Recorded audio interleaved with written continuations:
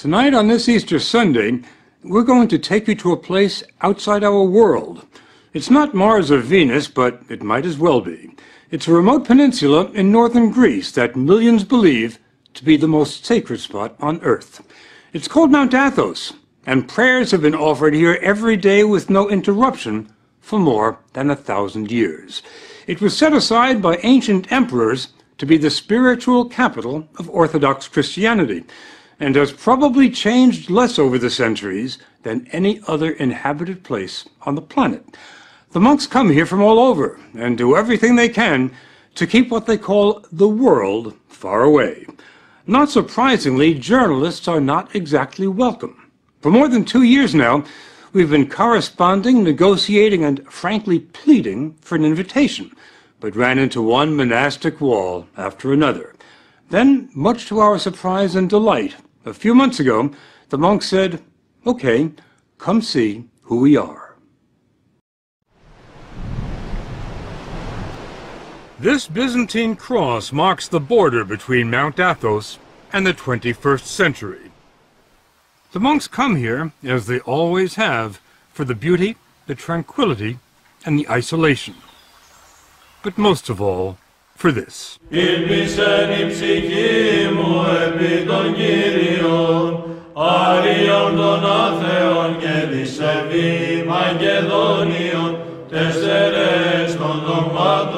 Father Yakovos is one of the few Americans on the mountain. He's been here more than half his life.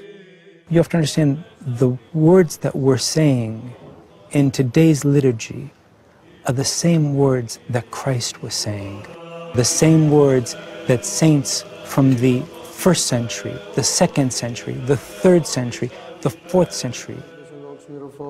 And nothing has changed in Orthodoxy since then. It's the only branch of Christianity that can make that claim. Father Eliseos is the abbot, the top man, at Simonos Petros, one of the 20 monasteries. It was Abbot Eliseos who invited us here, and never let us forget what a rare privilege it was. It happened once, in 1981. The last time you invited a television crew here was 1981. Correct. We weren't going to invite you, but your persistence convinced us to open the door.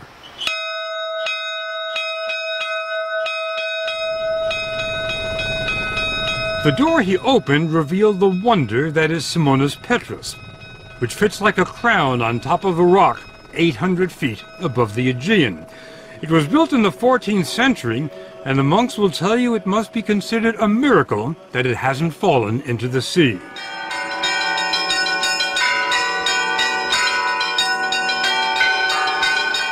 There are 20 monasteries on Mount Athos. Some look like medieval fortresses. Others are so large they resemble small cities. They rise from virgin forests and line the coast, shrouded in mist. There's nothing on this 130-square-mile peninsula other than monasteries and monks. Nothing. We expected Mount Athos to be a quiet place, but we couldn't have imagined how quiet until we were dropped off here. The silence is only broken by the occasional tapping on a chiseled piece of chestnut. It's a call to prayer, and it started being used here before there were bells. The monks here have one goal, and that is how to get closer to God. Father Serapion wanted us to understand that there is no place on earth closer to heaven than Mount Athos. Every day, 1,000 divine liturgies are celebrated on the peninsula. It's unique in the world and in the Orthodox Church. Exactly what makes it unique? It's the absolute way of life of the monks. It's a Spartan way of life, but all the monks we talked to said they never want to leave, not even for a day. So they try to be self-sufficient. They grow their own fruits and vegetables, do their own tailoring, and when they get sick, there's an in-monastery doctor, Father Emilios, who's not very busy because the monks are in excellent shape. There's remarkably little cancer, virtually no heart disease or Alzheimer's. They must be doing something right in addition to drinking wine at 9 in the morning. They eat 2 meals a day. There's what they call the first meal, which lasts 10 minutes, and the second meal, which lasts 10 minutes. There's no meat and no dinner table conversation. The only sound, a monk reading from sacred texts. We were surprised by how busy the monks are. When they're not praying, they're working. Father Theodosius, born a Lutheran in Germany, is a mechanical wizard who has given the monastery continuous electricity and occasional hot water. Many Christians in the world, they are looking for the original church, you know, for the ancient church. Do you think this is the closest to the original church? Yes. When you come to Orthodoxy, you will see it has everything you ever sought for. Father Averkios takes care of the ancient footpaths here. He clears the trails. We went with him on what was for us an exhausting hike on the hills above the monastery. It wasn't tough for him, though. He says that after decades of roaming the world, this is his path. I've been to many places. Tell me where. From Switzerland, of course, from Sweden, Finland, Spain, Portugal, Singapore, Australia, and Texas. Texas? How did you like Texas? I liked very much. I liked mostly the people. Now, with all the traveling you've done, how did you end up here? I was searching for a way of life. I can give all of myself to that. And I think the God of Jesus is above all the others: money, lifestyle, even family. The family at Simonas Petras consists of 54 monks from 8 countries. Father Yakovos came here 25 years ago from Winthrop, Massachusetts. This is about as beautiful as it gets. I think so. He took us on a tour of the monastery. It'd be tough enough to build a monastery on top of a rock today, but how did they do it in the 13th century? You know, that's something which even modern-day architects are amazed at. When the workers came and saw the site where St. Simon, the founder of our monastery, wanted to build, they looked at him and they said, "You're crazy." Are you crazy? Of course. So being crazy was not a bad thing? No, not at all. Now, back then, how did you get stuff up here? We have mules. It takes 15 minutes to walk through the monastery into the sunlight. Enough time to find out that Father Yakovos' journey to Mount Athos started at the age of 6, when his father showed him a picture. It was just so impressive, and I turned around and I said to him, "Dad, you know, I don't think that I'm going to be able to believe that somebody lives in that building until I step on those balconies myself." Destiny. It is a little bit, too. From the age of 6. Yes. Father Yakovos doesn't follow what's going on in Winthrop or anywhere else today. There are no newspapers, no radio, no television on Mount Athos. There are a few telephones, and Father Yakovos got a call last year. His father was dying. Prior to his death, he was asking if I would go so I could see him one last time. Reasonable request. From a father, I think so. My response was negative, though. You didn't go? I didn't go. I didn't go because of the fact that monastics do not go to funerals of their relatives or their friends. They remain here at the monastery. When your father asked you to come see him one last time, and you said no, was there any feeling of I'm letting my father down? Not at all. I know that we're going to see each other in paradise one day. The whole idea at Mount Athos is not only to isolate oneself from the outside world, but to let go of all memories of one's past life. The purpose of your being here, as I understand it, is prayer without distraction. I'm not being distracted now. Why are you laughing? First, tell me why you're laughing. Why am I laughing? Because St. Paul says we're to pray unceasingly. What's funny about that? That's not what's funny about it. What's funny is how you think I can stop praying. You're praying every minute of the day. Even right now when we're talking. Really? Of course. You don't see Father Yakovos praying while he's talking. But look at these other monks. Their lips never stop moving, not for a second. They just keep reciting the Jesus prayer day and night. Lord Jesus, have mercy on me. It becomes like breathing. Some monks say they can pray when they sleep, and they get no more than 3 hours sleep a night. But Mount Athos gets more applicants than it can handle. It's harder to get into than Harvard. The man comes as a novice, he's free to leave if he doesn't like it, and the monks can tell him to leave if they don't like him. When a novice arrives here, can you tell whether he's going to make it or not? Can you tell whether he's going to qualify to be a monk? Όχι παραπάνω από ελάχιστο χρόνο το καταλαβαίνουμε. After a while, it becomes pretty obvious whether or not someone is cut out for it, which is why we have a trial period, which can last up to 3 years. I bet you know a lot sooner than 3 years. Vevers. Certainly. Once he's accepted into the community, it's a lifetime commitment, and life never changes here. Never.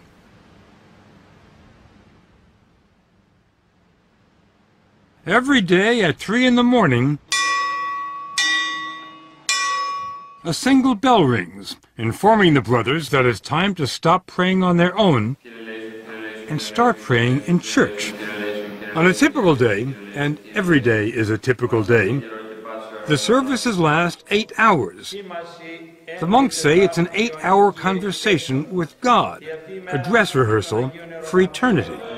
And remember, this doesn't only happen on Sundays, it happens every day, 365 days a year. A monk never gets a day off. This is the Divine Liturgy, the life of Christ celebrated by men whose only passion is to move closer to Christ every day. The depth of their devotion defies description. They didn't look like the same monks we had met in the gardens and the workshops. They were utterly transformed, with a concentration so profound they were immune from distraction. There were occasional flashes of ecstasy. This old monk could have risen out of a Rembrandt. Βούλομεουν προσεύχεστε τους άνδρας εν παντί τόπο.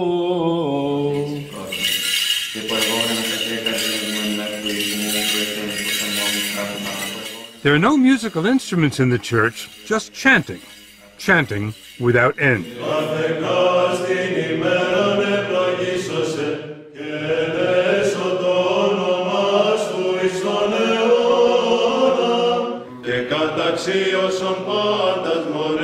Many of the voices, the basses in particular, could have made it at the Met.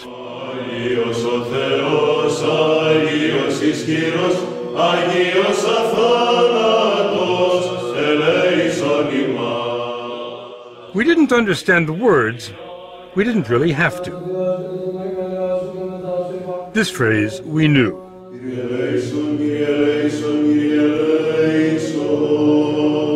Lord, have mercy.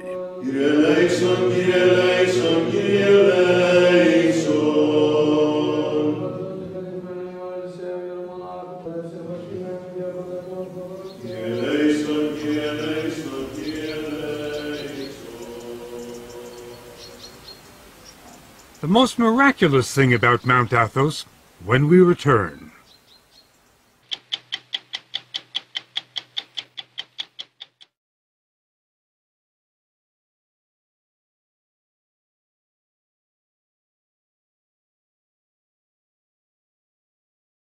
What is the relationship between Mount Athos and Greece? Yeah, Mount Athos is an autonomous, self-administered region within the territory of Greece.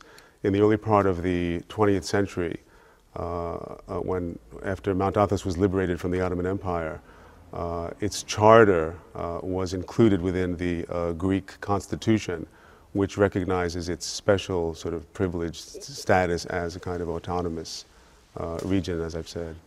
You don't vote in Greek elections? No, no. Can you hold office in Greek government? No, no. Does any monk from Mount Athos hold office in the Greek government? Certainly not. You're sort of an independent republic. Well, we're not a sovereign state. We're not it would be mistaken to say that we're a state within a state. I mean, from its very origins, Mount Athos has always been a territory within a state. So it was initially a territory within the Byzantine Empire. Later it was territory within the Ottoman Empire, and now it's territory within modern Greece. But it's a self-administered, autonomous territory. Self-administered, self-governing? Right. In what respect is it not a republic?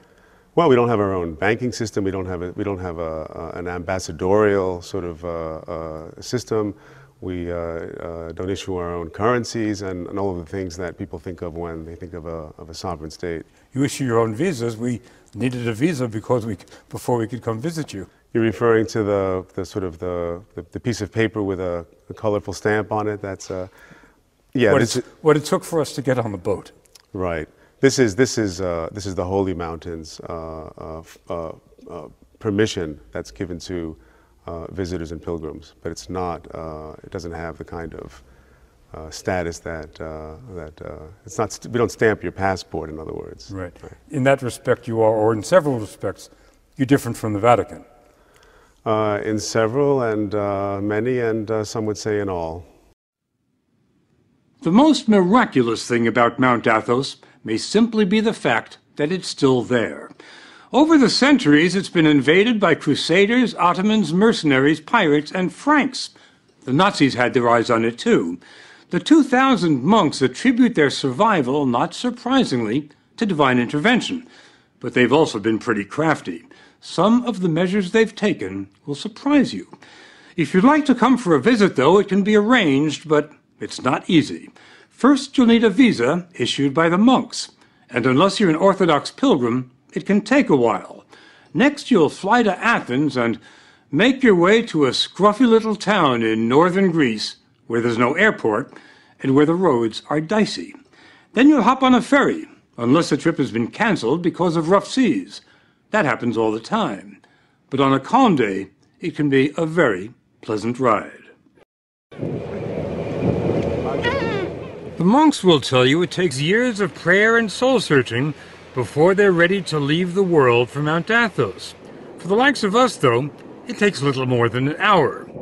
It was the beginning of Lent when we took these pictures, and the ferry was packed with pilgrims from all over the Orthodox Christian world. Greeks, Bulgarians, Serbs, Romanians, Russians.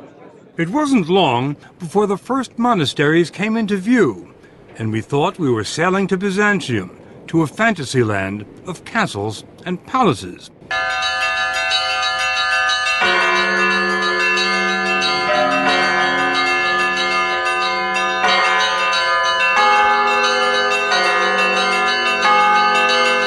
We were headed for Vatopedi, one of the oldest and largest monasteries on Mount Athos. It had the feel of a medieval city. Holiness seemed to seep from the very stones, from the frescoes on the 10th century church, from the marble font for holy water. But then there was the monastery's secular-looking centerpiece. There's nothing remarkable about the clock tower at the Vatopedi Monastery, except for one thing. Check out the time. It's just about 8:30. Now, my watch reads 2:30. That's a 6-hour difference, and there's nothing wrong with their clock or with my watch. It's because the monks on Mount Athos keep Byzantine time. The day starts at sunset, not at midnight. The monks measured time this way during the days of the Byzantine Empire. That's the Christian empire that followed the fall of Rome, and that's the flag they still fly here. How long ago did the Byzantine Empire fall? 1453. 1453. That's a well-known fact. Well, it wasn't to us, but to Father Serapion, 1453 is the day before yesterday. This peninsula is the only place in the world that still keeps Byzantine time. Κρατάει αυτή την ορολογία. It has maintained this time for some 550 years. It was harvest time when we arrived, and dozens of monks were hard at work in the olive groves on the hills overlooking the monastery. That's where we ran into Father Nicandros from Melbourne, Australia. This place looks like a summer resort, like a holiday resort, like a retreat, but it's not. It's an arena. It's an arena? Yes. What do you mean? The unseen warfare. Unseen warfare? That's right. What does that mean? We fight against the angels of the dark side, you see, of the demon, of the devil, Satan. The battle against Satan and the dark side is waged here every day. The spiritual leader at Vatopedi is Abbot Ephrem. Here, the life of Christ is experienced in a genuine way, and this doesn't happen in many other places in the world. What I'm talking about is the art of salvation. It just so happened that while we were there, the monks celebrated an elaborate 7-hour vigil, and the church was packed with pilgrims. It's held once a year to honor the archangels Gabriel and Michael. According to the Bible, Gabriel and Michael led the army of angels that expelled Satan from heaven.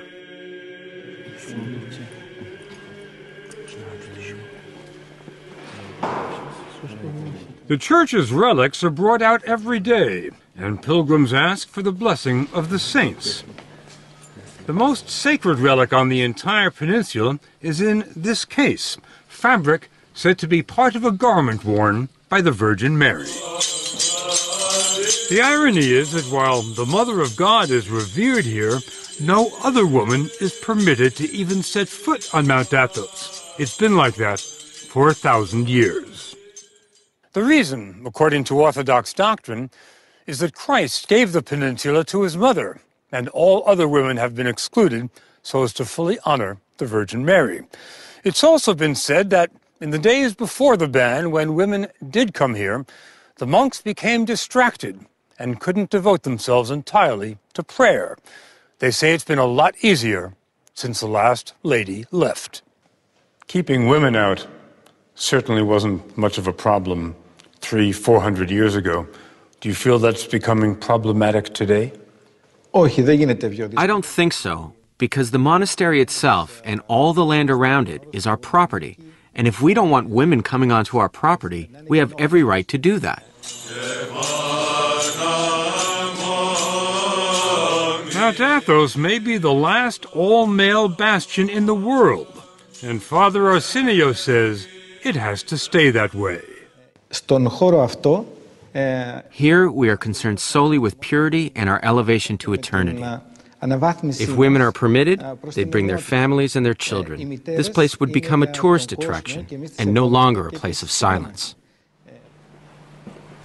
If we wanted to experience profound silence, we're advised to go to Stavronikita. It's the smallest monastery on the Holy Mountain, but it has some of the most remarkable treasures. You stain the silence just by walking in. There's no electricity here, so the icons and mosaics are illuminated only by shafts of sunlight and a few candles. St. Nicholas, the patron saint, John the Baptist, and the Virgin Mary. We were stunned by the magnificence of the art here, but then we ran into Father Maximus, a former professor at the Harvard Divinity School. He told us what we were seeing cannot be described as art. They're devotional objects, and they're part of the living liturgical life of the church. So we don't have any art, and we're not a museum. I mean, to put it starkly. Whatever you call it, it's priceless. That's why the monasteries have been invaded and plundered so many times over the centuries. The monks' most recent brush with history happened only 70 years ago. The Nazis were coming their way. In the spring of 1941, the Germans invaded and occupied Greece. They marched up the Acropolis, raised the swastika beside the Parthenon, and were about to invade. The monks asked for a meeting with Nazi officers who advised them to appeal to Hitler himself. And the monks wrote a letter to Hitler. A letter was written, and in the letter the monks identified themselves. They said, "This is who we are." And they asked Hitler to place the holy mountain under his personal protection. What kind of response did you get? Well, it seems that Hitler liked the idea and accepted the invitation to become the personal protector of the holy mountain. Well, let me just get that straight. Hitler, the personal protector of the holy mountain. That's right. That's right. Hitler did send a team of German academics to Mount Athos. They took 1,800 pictures of the mountain's treasures, and it wasn't because they enjoyed photography. Hitler wanted the monastery's riches in Berlin. The professors were sent as an advance team to catalog the treasures of the holy mountains so that a selection of things could be made to be removed. Didn't happen, did it? No, it didn't. Not a single thing was taken. Father Maximus believes they have the Russians to thank for that by the time the Nazi scholars completed their work, Hitler was bogged down in Russia and wasn't thinking about icons. That Nazi period has been largely forgotten here. To the monks, it was just one more blip on the road, and a small one at that. Today, Vatopedi is the most popular destination on the mountain. It hosts 35,000 pilgrims a year and offers more than spiritual sustenance. The monks have their own fishing boats, and the catch is pretty good. The fish are served fresher than in any Greek restaurant. The refectory dates from the 12th century, and since the 12th century, the food here has been free. Vatopedi has been supported by rich benefactors, emperors, princes, kings, and today, partially by pilgrims with deep pockets who commission icons in the making. But the ancient treasures?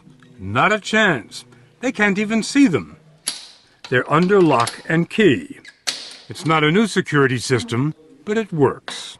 Normally, it takes more than one monk to unlock the door, because no one monk is allowed to have all 4 keys at the same time. It's sort of a medieval version of the nuclear launch control. Do you keep those keys in your pocket, Father? Try not to. Oh. Father Matthew from Fond du Lac, Wisconsin, was given the abbot's blessing to let us into the inner sanctum. Once inside, there was still another hidden door. Behind the curtain. We walked into the world of Byzantium.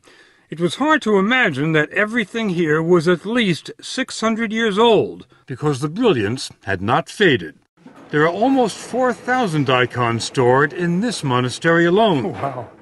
The highlight? A 14th century icon of Christ. Every monk will tell you the sole purpose of life on Mount Athos is to get closer to Christ every day.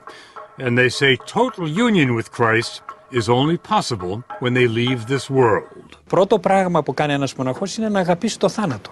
The first thing a monk does is embrace and love death. Embrace and love death. Γιατί ο θάνατος... Because death is the ticket to the other life. Without a ticket, you can't travel. Where do you get the ticket? Εδώ, στη ζωή αυτή. In this life. That's what we do each day. We prepare for death. Για το ταξίδι μας προς τον ουρανό. And we are joyful about our journey to heaven. Right. Father Matthew offered to take us to the transit point between this world and heaven. When a monk dies, he's buried until there's nothing left but bones. Then he's brought to where every monk who's ever lived here ends up, the ossuary. Any idea how many skulls there are here? Thousands. I'm not sure how many thousands. Any idea how far they go back? The ones here would be to the 16th century. When you look at the ossuary, what comes to mind? Mostly I see that this is where I'm going to be. I always like to say these are my future roommates.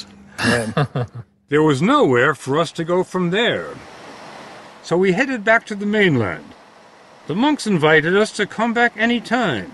And if we do, or if our grandsons or great-grandsons do, after 10 days here, this much we believe. Mount Athos will not have changed at all. This place is built like a fortress. Yes, it really is. Yeah. Why? Well, there are 2 basic reasons. One's symbolic, of course, and one is practical. I suppose we should begin with a symbolic reason. It's because of the fact that monasteries are fortresses. They're bastions of the Orthodox faith. Does everyone on the other side of these waters live in sin? Of course not. That's why, because we also still remain in the world. We're apostles of Christ. Yeah. He sent his apostles. Let's not be biblical. Let's be practical about this. You don't have television. No. You don't have radio. No. You don't have newspapers. No. You're trying to keep the world out. We're trying to keep sin out, evil.